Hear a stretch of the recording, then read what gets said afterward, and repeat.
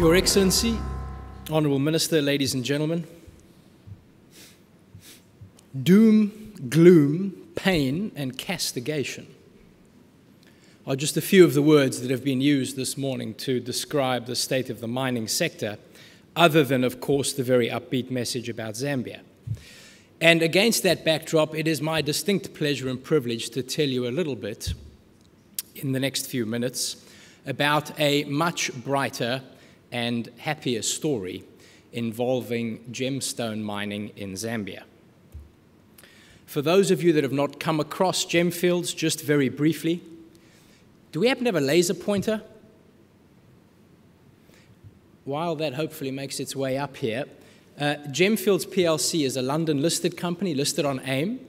Because there is so much darkness surrounding the mining sector at the moment, and thanks to our share price having increased more than 20-fold since the financial crisis, we are now the 18th largest listed mining company on the London Stock Exchange, and number 2 on the AIM market, something which is quite remarkable.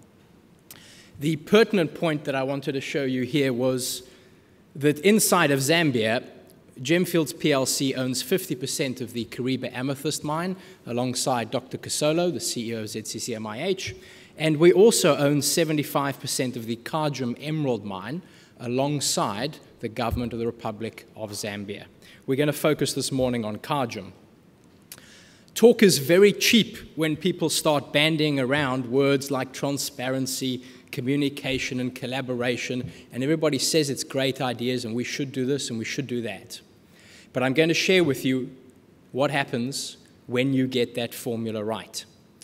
2 years ago, we sponsored the first ever Zambian Emerald Summit, never been done before in the sector, to bring all the competitors together, get all the issues on the table, and for the first time ever to publish some of the figures behind what is typically a very private and clandestine industry. Most colored gemstone mines are hand-to-mouth and very small, but this photograph depicts very nicely the size of the Kagem Emerald mine, with one of our employees sitting at the tip of the red arrow. Kagem is by far and away the #1 colored gemstone mine in the world. We move approximately 1.3 or 1.4 million tons of rock every month, unheard of in this industry. And a little bit like Mr. Albanese's example of a big dump truck with a lot of ore in it, anyone typically believes that if you have an emerald license, you live a life of Lamborghinis and private jets. That is simply not the case. In order to get 1 gram of emeralds, we have to move 5 million grams of rock. So if you assume that London's population is made up of 15 million people, there are only 3 that matter to you. A very difficult business. On the subject of transparency, we publish every single statistic that we can about our production.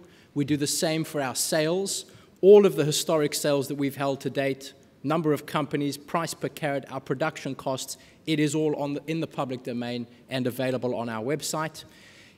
In response to a request from our partners in government, we have, since April of 2013, run our auctions only within Zambia rather than setting them abroad. What has that approach done?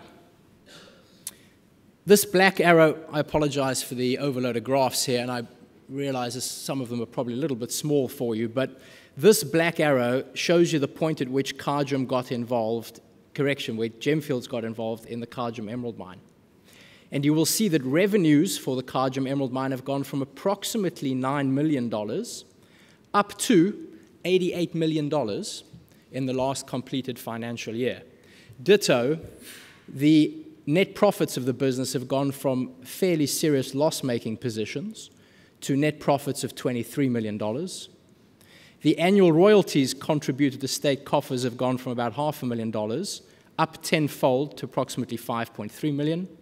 And an entity which had never paid corporation tax started doing so a few years ago, with a total contribution in the last financial year of $25 million US.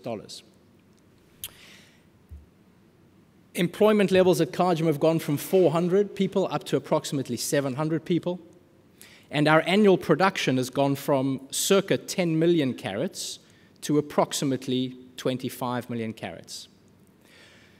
This graph, which is a little tricky for you to see, shows the auction prices that we have received on the international market. The darker lines are the lower grade auctions, and the green ones are the higher grade auctions. The message here is that prices are up approximately tenfold against a backdrop of our production going up 2.5-fold. In other words, the increase in revenue is not created only by an increase in the volumes produced. Something else is going on. We were also fortunate enough for the first time in the history of the emerald sector to be able to pay a dividend in the last financial year. And Kagem's total contribution to government coffers was $35 million when you take into account the dividends, the mineral royalties, and the corporation tax. Here are two headline takeaways from what was a very good year for Kagem. 40% of our revenue went to government. So if you add up the corporation tax, the dividend, and the royalty, 40% of revenue went to government, which I think is a truly remarkable achievement. If you do a similar calculation based on our taxable profit, we obviously pay the 30% corporation tax. Because the operation is, touch wood, nice and profitable, we also get the 15% variable profits tax. And if you then add the mineral royalty tax, our effective tax rate, based on our tax calculation, taxable profit, is 60%, 60%. So a tremendous contribution being made to state coffers. What's happening with the prices and why are they going up so dramatically? One of those is that we have been able to do a lot of local value addition. Now, typically, people think that involves cutting and polishing. But in actual fact, where we spend most of our time is in making sure that we get the cleaning, the grading, and the sorting of the gemstones absolutely right. All of this work is done inside of Zambia, and you have a quick depiction here of just how complicated that process is for us. In the middle of this photograph stands an idiot. Regrettably, the idiot is me. And as is so often the case, we felt that cutting and polishing was the best way for us to add value to our gemstones. And in 2008, we set up a facility in Jaipur in India, which has some of the world's best cutters and polishers, highly experienced people, and we started cutting and polishing. And this photograph, in my left hand, I'm holding the first ever cut and polished gemstone that came out of this facility. 12 months later, we shut this facility down. We wrote off a couple of $1 million, and that investment is entirely on my head. It was my fault. Today, Gemfields does not engage in cutting and polishing.